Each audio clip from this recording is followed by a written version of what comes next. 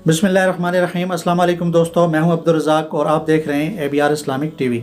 दोस्तों, उलमाए किराम की कोशिशें रंग ले आईं और उलमाए किराम ने हुकूमत पाकिस्तान के साथ मुज़ाकरात किए और उन मुज़ाकरात के नतीजे में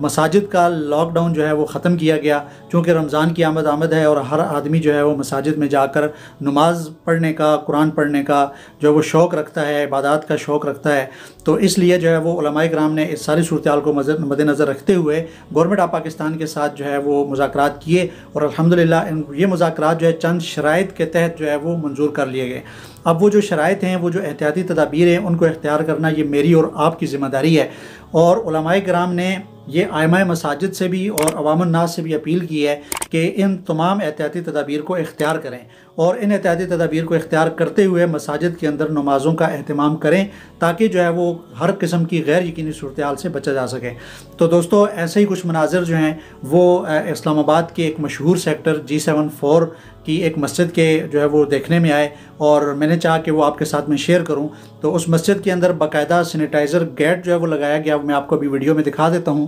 और गेट लगाने के साथ ही जो है वो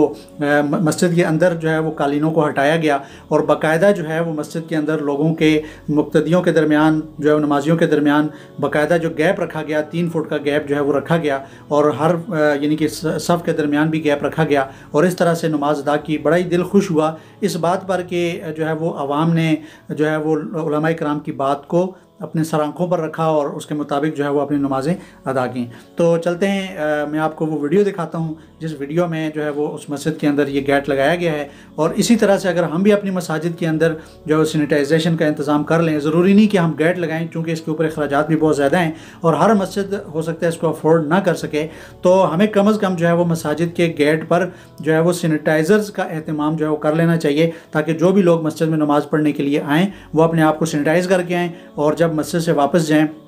तो वो जो है वो हर किस्म की इस तरह की गैर यकीनी सूरत हाल से महफूज रहते हुए अपने घरों की तरफ वापस जाएं। तो चलते हैं और देखते हैं वो वीडियो जिस वीडियो में जो है वो सैनिटाइज़र गेट से गुजरते हुए लोगों को दिखाया गया है।